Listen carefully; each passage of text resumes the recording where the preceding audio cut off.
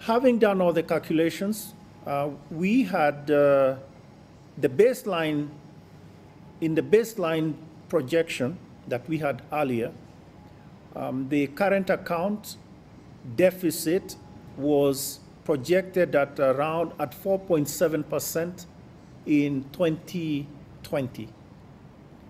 And as we have said before, we expect the current account to remain around 5%. That is sort of our medium-term expectation. Current account deficit at around 5%. Now, having done the scenarios and looked again at the mild and moderate and extreme scenario, actually we revised our expectation to somewhere between 4 and 4.9% of GDP.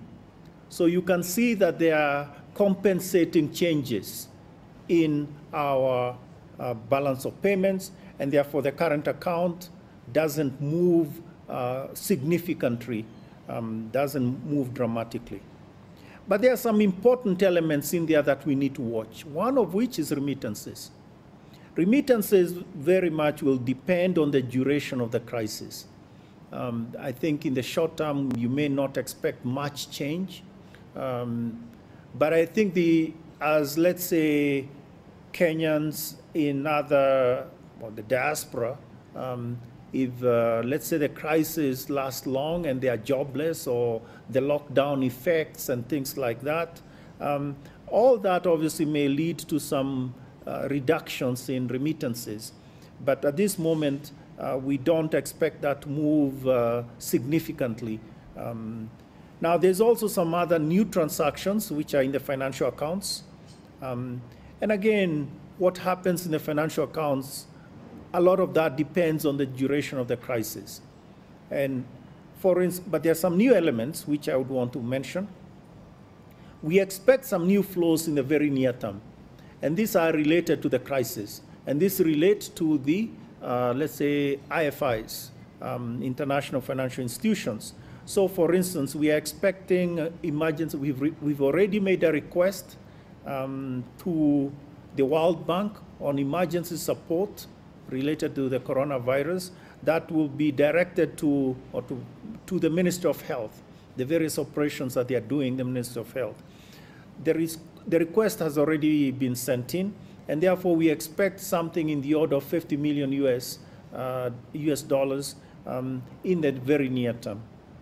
We are also working with the IMF for emergency assistance.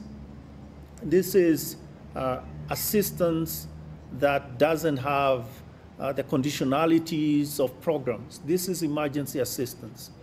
And it is directed to emergencies like the one we are looking at, and several countries are already have already indicated their interest, and Kenya has also indicated their interest in this. It may be something in the order of 350 million US dollars, and a lot of this could be directed to budget support. We are also working with the World Bank in the context of their DPO, for additional assistance there, something in the order of 750 million US dollars. So these are all official flows, which will definitely, some of them were not on our radar just at the beginning of this year. But this obviously are coming to support the operations that, the emergency operations that are ongoing, and undoubtedly will also support our reserves and so forth. So I think the point we are making here is that the balance of payments will not move significantly. If anything, we see compensating changes, and that will leave us more or less where we expected to be at the end of 2020. I want to make 3 points with regard to the foreign exchange market and reserves generally. First, we do have adequate reserves.